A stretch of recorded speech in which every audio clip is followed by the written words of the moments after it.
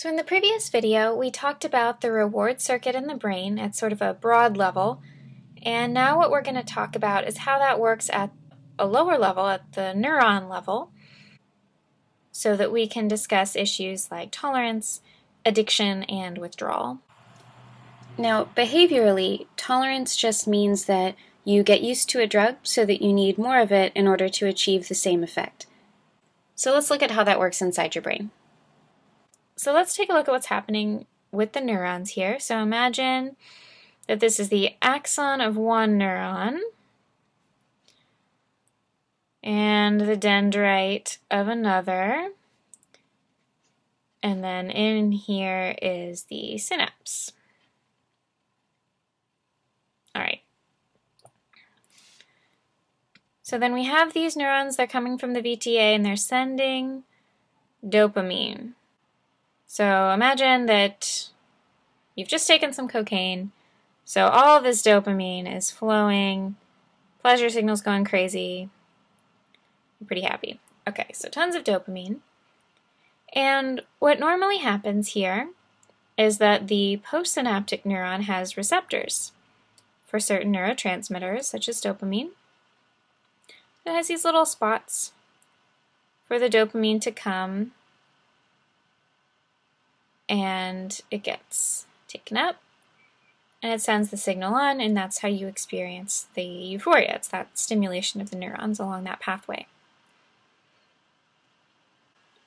Now, in a normal situation, if your stimulus had been, say, a hug or something, then you would still experience this feeling of pleasure, but then your brain chemistry would go back to normal after a second. It would balance itself out. With drugs, long-term stimulation can actually alter your brain chemistry. So what happens when your brain is just constantly overstimulated with dopamine, it's too much for it. And it tries to balance it out. Believe it or not, you don't always want to be super duper happy.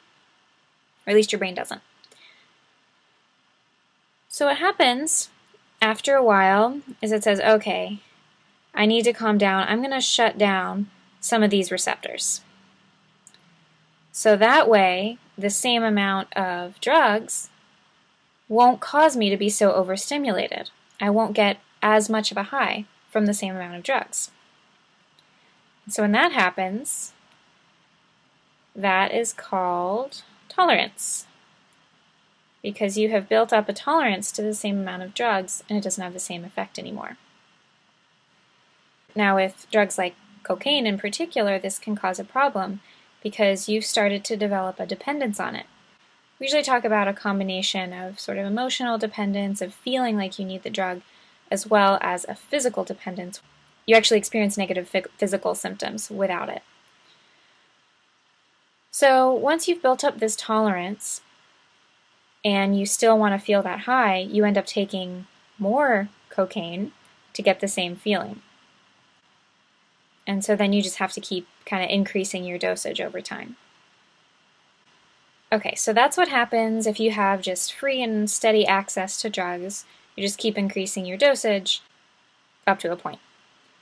On the other hand, you might not always have access to the drug. And if you go through a period of not having it, then that is when you experience withdrawal symptoms. So remember, now your body has gotten accustomed to this very high level of dopamine, and it's gotten accustomed maybe to not producing it on its own, but relying on the drug. Once you start taking cocaine, things like chocolate and hugs won't make you quite as happy as the cocaine does. You end up seeking out this cocaine and the pleasurable sensations it can produce in the place of other types of stimulation. So then without it, you don't have the same level of dopamine, your body's not producing it on its own, so you tend to feel depressed, you feel highly anxious, and the specific symptoms will vary by type of drug.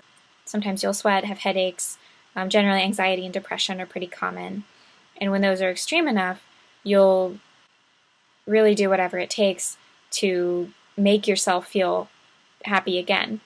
The thing is, though, you're not even going for the euphoria anymore. You're going for normal. Once you've built up this tolerance, you need the drug to feel normal again.